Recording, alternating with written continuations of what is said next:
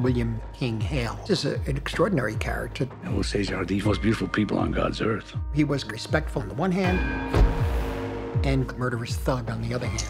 You're gonna make trouble, make it big. William K. Hale wanted to take control of Osage wealth and territory at all costs. That estate money flows the right direction, it'll come to us. Was exploiting and manipulating them. And if necessary, do away with them, almost as if it was for their own good. You gonna kill this Indian? How'd you know?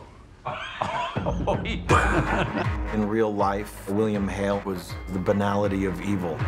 So many troubles will be brought upon you.